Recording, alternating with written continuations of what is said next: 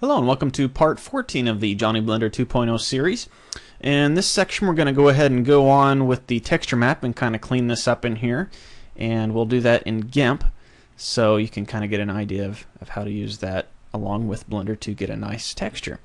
So I'm going to go ahead and save this as 14. I was playing with this a little bit earlier, so I'll just overwrite that, save, and we'll just go ahead and pop into Gimp.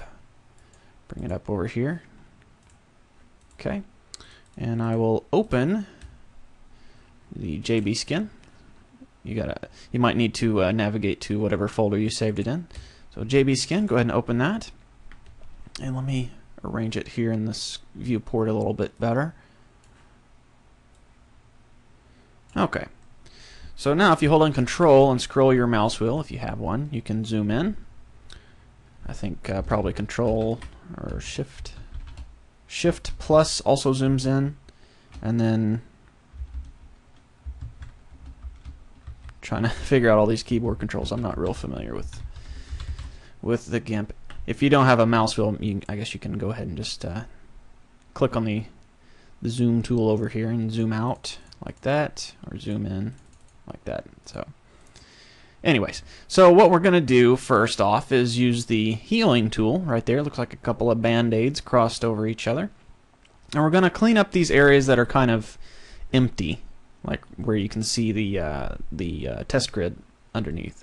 So we'll use the healing brush, and what we need to do is sample an area that kind of has a nice solid skin texture that we can tell this area that it needs to look like this, and then it'll kind of blend in along the edges that's surrounding colors. So hold down Control and you can click over there in a nice area, and see it leaves the little dotted line circle there. That means that's the area that you're sampling.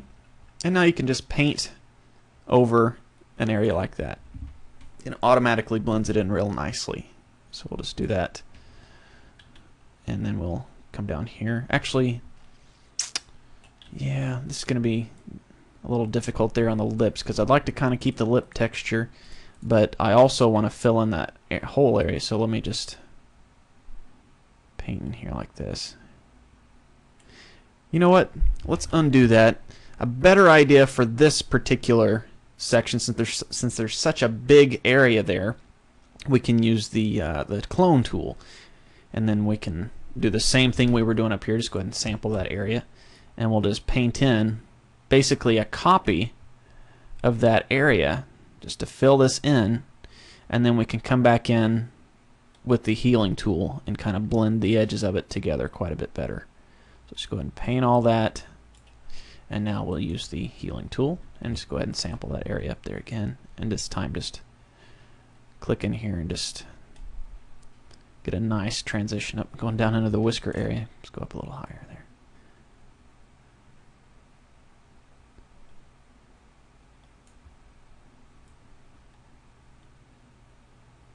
Okay, so that gives you a nice gradual transition into that area. Okay, and now, oops, the inside of your mouth is not going to be this light colored, so let's see if we can clean that up. Let's grab our free select tool and go ahead and check on the feather edges, and the radius 10's probably fine.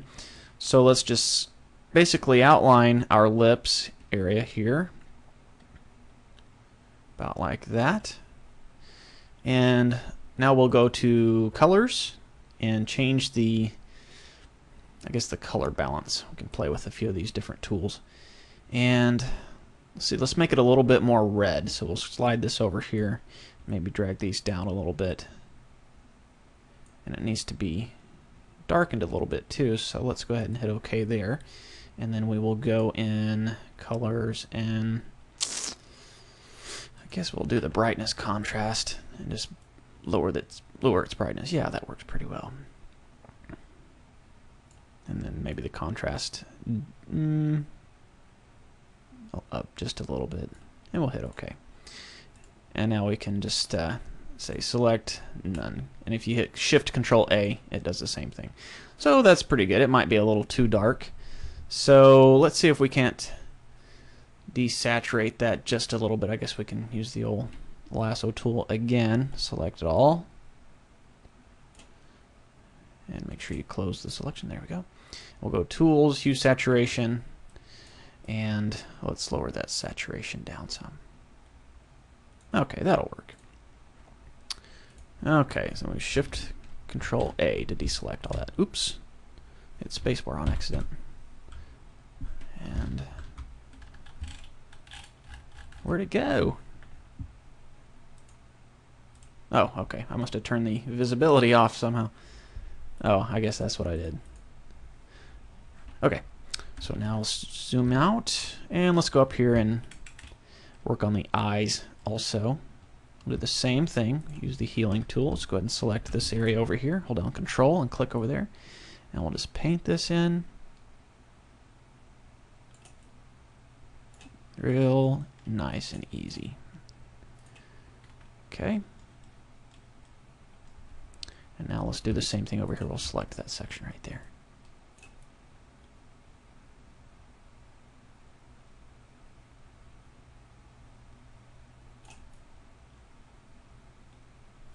Okay. Now let's zoom out just a little bit, and let's go ahead and clean this up here and there.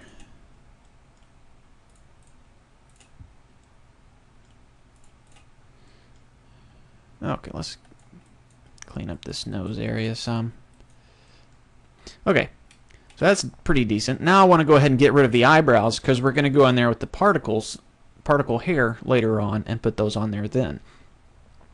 So, same deal. Actually, on this one, let's go ahead and kind of do like we did on the mouth. Let's get the clone brush and go ahead and select the cheek area, and then we'll just paint over the eyebrows.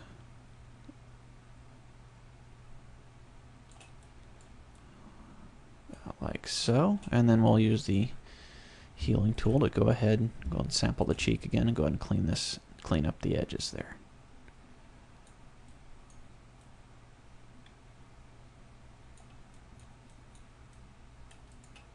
Okay, and we'll do the same thing on this side.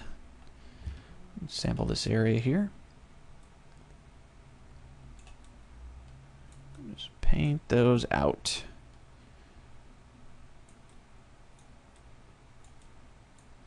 And then the old healing brush too.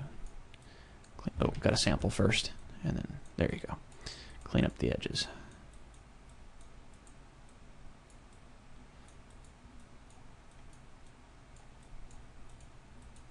And let's go ahead and clean up some of these wrinkles up in here too.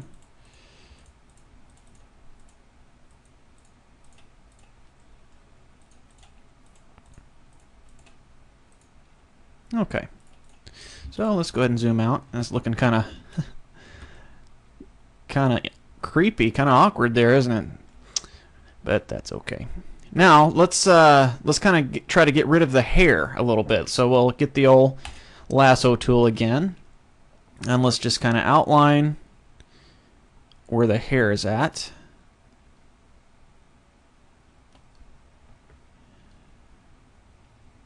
Kind of no man's land. I don't know, but can't see what I was doing there. Okay, let's make sure. Okay, everything's outlined pretty well. Let's go and make a new layer over here. New layer, okay. And let's get the paint bucket. And, well, actually, first of all, let's grab the eyedropper tool right there so we can get a nice color. And let's check about right here, right there, right by the hair. And we will go ahead and paint bucket that area. Oh, undo that. Need to make sure.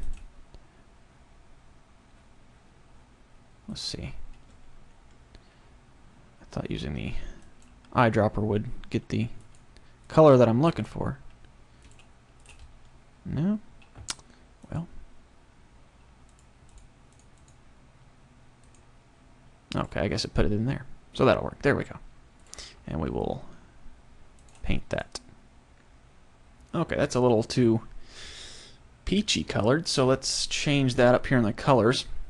Let's go hue saturation and change the hue, maybe a little bit more pink color and a lot brighter. And let's change this, bring the saturation way down. Okay, so that'll work. And I guess we can go ahead and see if we can merge this down right there. I don't know if you can see this. There we go, merge down right there. Okay, so now it's all part of one layer. Control-Shift-A to deselect. And now we'll do the same thing we were doing with the edges of everything else. Kind of blend these two together. So let's go ahead and hold down Control, and let's just click about right there. And let's make our brush a little bigger. There we go. And maybe a little bit even bigger than that. So Control, and just go ahead and start painting in this area. We don't need to go too extremely high because the hair will start coming in.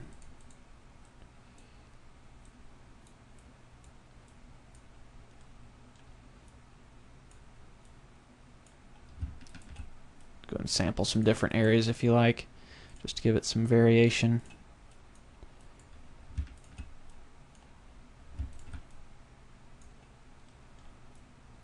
And if you are bald, or if you want to make your character bald, you can just keep going all the way up if you like. Just go as far as you want to. Okay, and like I said, I'd like to even out some of these skin tones, so let's go ahead and get this chin area here. If you hold down Shift, you can add to your selection there. Let's go ahead and get all of that. There we go.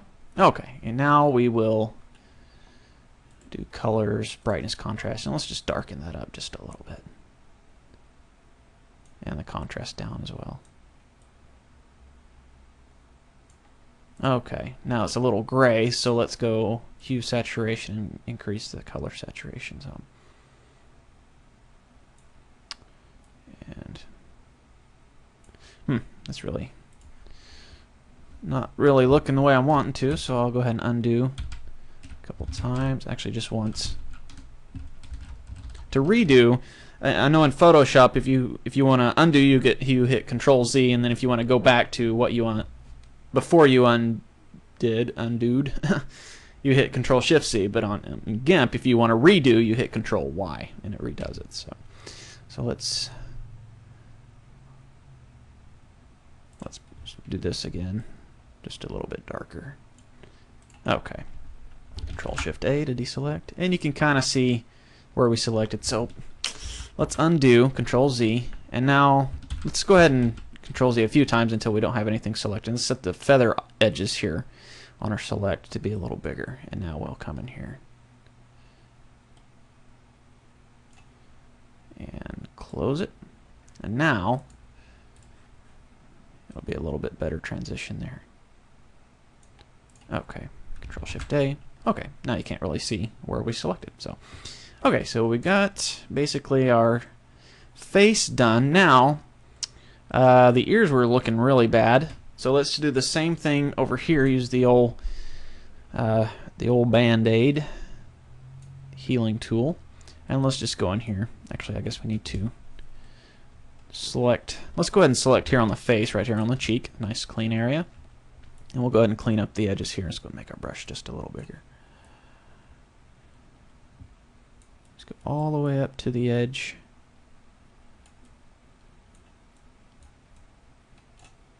Let's go ahead and clean this up.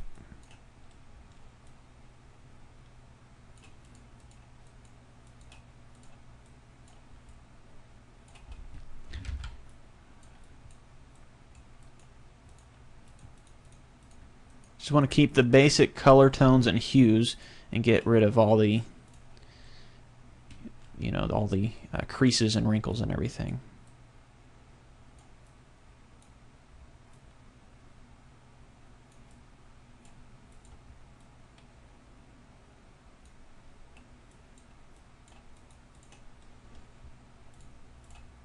Oops. Gotta make careful where you're clicking. Is there another ear? There it is.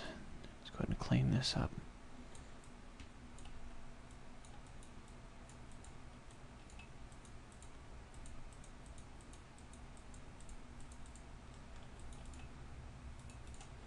Okay. And let's go ahead and do like we did on the face. Let's go ahead and do this back here. Guess we'll do the selection. Let's zoom out some. There we go. And let's just select all of this.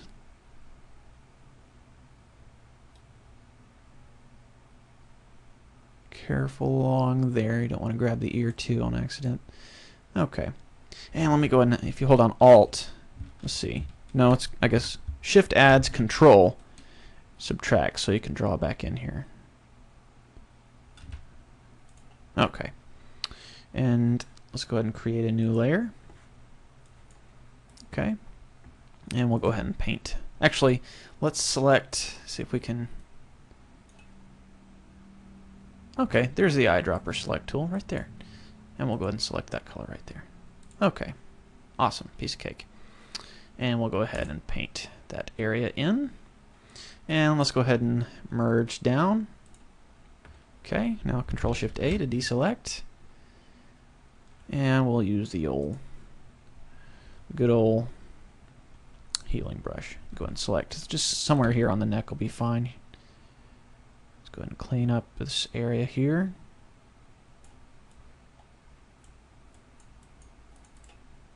Go ahead and get rid of some of this hair particles from that fresh haircut I got that day. Okay. So let's go ahead and save this. Okay, and now we'll pop back into Blender, and if we go Image, Reload, it'll bring in our modified texture here. And let's see what this looks like here in our window. If I go to make sure, yeah, okay. One thing I noticed, I was playing with this a little bit after I finished recording in part 13. If we go ahead and render, you can see that it looks okay, but it really, the lighting is horrible.